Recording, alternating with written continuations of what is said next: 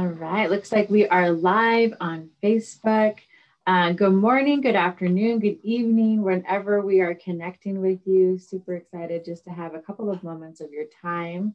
Kelly, why don't you kick us off? Tell us who you are and just kind of get us started today. You bet. Well, hello, Idaho friends. My name is Kelli McGuire, and I am on the Legal Voice Senior Leadership Team. We're actually a shared leadership team of 3 staff and working together and with the rest of our staff to really move Idaho and Legal Voice forward. We're excited to be here.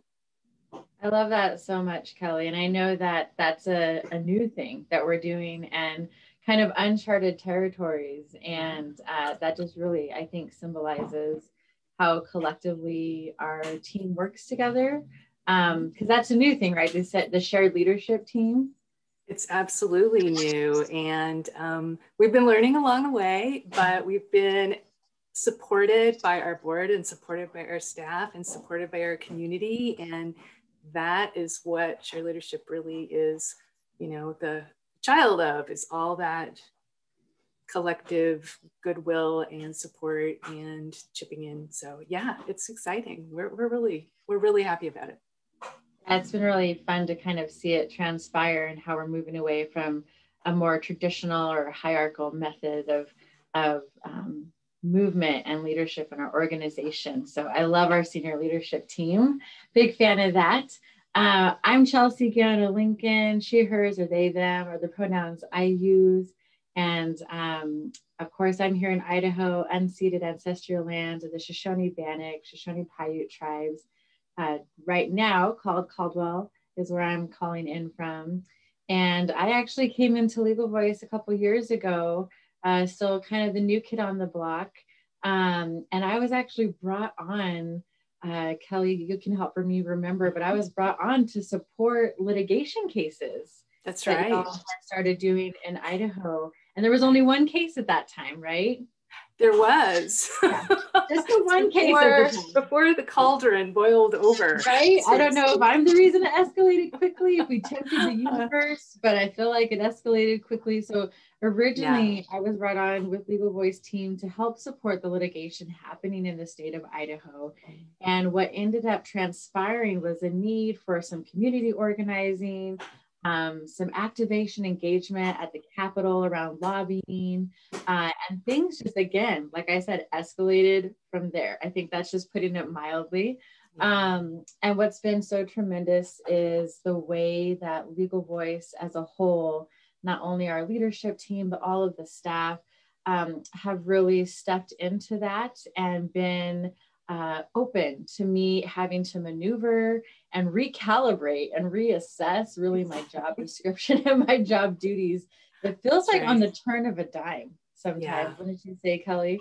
And so now it's kind of a little bit of everything. I'm serving as Idaho's program manager, and that has been including some community organizing, supporting comms whenever needed, lobbying, and some education, while still also doing some litigation support as well, with now what is multiple cases in Idaho. So I just really love and feel so held by the community at Legal Voice and the way that they've been willing to honor what Idaho needs so that we can get more work done and moving the needle forward.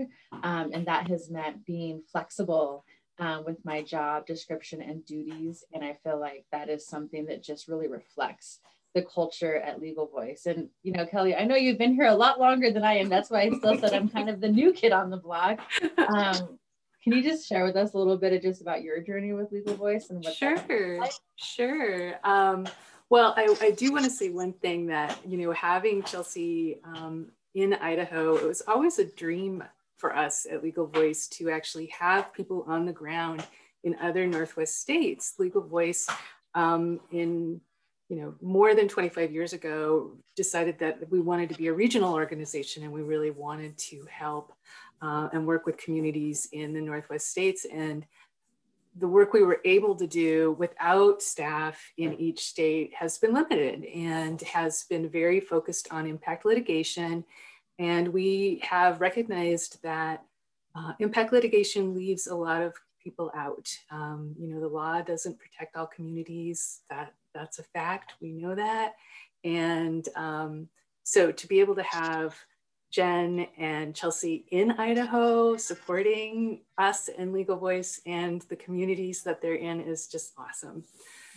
So like Jess said, I have been at Legal Voice for a long time and have seen a lot of transition. And I guess that's one of the things I'm most proud of at Legal Voice is that we do reflect on the work we do. We do reflect on how we might need to change and how we need to be nimble and flexible, like Chelsea said, but also recently, we've really been reflecting on the way that the work that we've been doing has not touched all communities of women. And it's something that we wanted to change. It's something that we wanted to address and, acknowledge fully and also move forward in a different way so that we really are serving communities and hearing communities and moving from community spaces rather than coming in and offering ourselves as experts or what have you.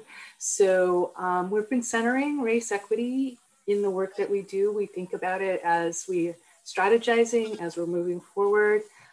We still have the same expertise that we always did, and we're able to apply that, but we're applying it in different ways. And we're really being conscious of how we are engaging with community. And that's a big shift for us. That's a big and exciting, especially for someone who's being here for so long. It's a new way of thinking about the work that we do and how we can really be of service to our whole community of supporters and fellow humans. So love it. Love it. Yes, all of that. I just love picking up on that community piece, how centric it is to being thoughtful and conscientious and intentional about leading with our impact, not just good intentions. And at the center of that, making sure the marginalized, the most marginalized among us, that their voices are appropriately represented at the table when we're making decisions about how to navigate moving forward. And I feel like Legal Voice, us as a team, the senior leadership team, the board, everyone is just really leaning into that and continuously building that that muscle memory of what it means to put that first every time. Every meeting, every staff meeting, program meeting, we're always talking about who's going to impact, who should be leading this conversation, whose voice isn't represented. And I really love that that's been transitioned over to Idaho as well. Some of y'all folks haven't even been here to visit Jen and I yet, which we're going to work on soon, hopefully soon some shared spaces, but just the investment you folks have continuously come back with to be like, what does Idaho need? What are we missing? How are folks best going to be supported, not just us as staff, but also the community as a whole. And I think that's always been Legal Voice's intention, but the way that you all are making sure that happens as a senior leadership team, supporting us as staff has been so significant. And I think you want to share just a little bit about kind of the community lawyering piece, because I know that was still really new to me coming into the conversation, and just kind of what that looks like. Sure. Well, like I said, Legal Voice had really followed a traditional model for nonprofit advocacy organizations, which was to pursue impact litigation. So that's where you take a case that will change the law. And I think all of us realize that changing the law doesn't necessarily mean that parties obey the law or that people are protected, because if they don't know what the rights are as far as the law is concerned, it's not that much of a benefit to them. So when we recognized that there were whole communities that were, not really protected by the law in the way that a lot of people think, we recognized that we needed to approach legal strategies differently. We also recognized that, our legal system was built out of white supremacy, and there's really so little we can do if we're just obeying and following the usual way of doing things. So we are lucky enough to have staff members who are experts in community lawyering, which is a different type of practice of law, which means that we first develop our relationships with community get a better understanding of what the community is really pushing for themselves. So the voice comes from the community, the power comes from the community. How can we support that? How can we, with this particular skill set that we have, participate with community in really pushing forward the goals that the community has? So we're not the leaders. We're not coming in with an agenda. We're working at that. We're working at really developing partnerships and relationships and learning from that and growing from that and acting with our team and with our partners in community rather than for them, for example. And it's just a very different way of doing things. And what we've seen in this past year of legislative advocacy, both in Washington and in Idaho, is how successful it can be when we elevate the voice of community, when we really tap into the power that is already there, but is not recognized and given the full, attention that it deserves. So that's the community lawyering model. Yeah. I love that. I love that so much. And it feels so groundbreaking in so many aspects for us to be moving into that space, again, building that muscle memory, not always comfortable, oftentimes challenging to really not go into what is comfortable and what do we already know and what's the process that we already know how to navigate, to do that differently and to hold space differently. I feel like we're doing that really well. We have a great team of folks who are helping make that happen as well. And that's just part of our commitment to Idaho. And as folks know, Idaho Gives, or maybe you don't know, Idaho Gives started yesterday and it goes for the entire week. And Legal Voice is so excited to be in Idaho, now on the ground in Idaho, doing meaningful work, cultivating amazing and authentic conversations with community members, and just still getting to know Idaho better. And we're really hoping to have people support this week. Whatever contribution would be meaningful for you is going to really help us continue to do the work that is most impactful for communities. Like many folks know, oftentimes C3s are operating with the support of grant work, which we love our funders and we love folks that are able to, provide those grants. And also the truth is that sometimes those grants do come with restrictions or certain particulars that we have to meet. Whereas dollars that come straight from you, those are considered unrestricted funds. And when we have access to unrestricted funds, our work becomes more community-led, more community-centric, and really able to adapt to the needs of what Idaho is looking for and what Idaho communities are wanting to see from us. So we would love to have your support. Whatever demonstration that might look like for you would be wonderful. And if you can't give, maybe it's sharing this video and introducing some of your network to Idaho who didn't know that Legal Voice was, here and doing the great things that we are yet. So that's kind of our ask of you today.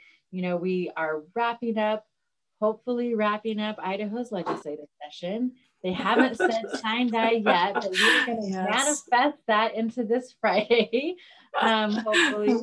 But we also have some oral arguments coming up, and that's where you're going to start seeing us lean into in the springtime before Pride season starts. Again, we'll be there too. We have oral arguments coming up for the HB 500 case. If people in Idaho remember, that's the anti-trans athlete case that Legal Voice is involved in. We just won a case as well. It was Almerico versus Idaho. That was a really exciting victory that was supporting just the autonomy of pregnant people and their health directives, ensuring that those are going to be honored. And we just, we would love your support. We're super excited to be linking arms with people in Idaho. Is there anything else you want to add just to throw out there that I've forgotten? Chelsea, those cases actually have national attention. So Idaho is in, is being watched by everybody around the country, which it should be, just like all of us. And so we hope that people will look out for news articles about the cases and just, send us comments or support or whatever they can that, to really help us move forward and help the community with, a victory in all of those cases. That's what we're looking for. And, it's so true. we would love that. Yeah. That's so true. Legal Voice has really helped bolster the conversation that's happening here in Idaho on so many different situations and across movements. It's bolstering it to a national level where conversations weren't happening before. And we know that those points of litigation are really impactful for the way that, trans adolescents will be able to navigate participating in athletics at their schools, and that's right. The way that pregnant people are going to be honored in their bodily autonomy. So that's right. Great absolute note on that. The only other last thing is for folks who are able to make a contribution this week of $15 or more, they will get one of our awesome t-shirts. This is kind of our giving circle, if you will. We would love for you to join the Ruthless Valkyrie Bitches crew. So please come be a part of that. But if there's nothing else, Kelli, I will bid you farewell for today, my friend. Please stay hydrated and nourish yourself and get some sunshine today. And to everybody who joined us at home, take care of yourself, take care of each other, and we will see you next time. Bye, everyone. Bye, friends.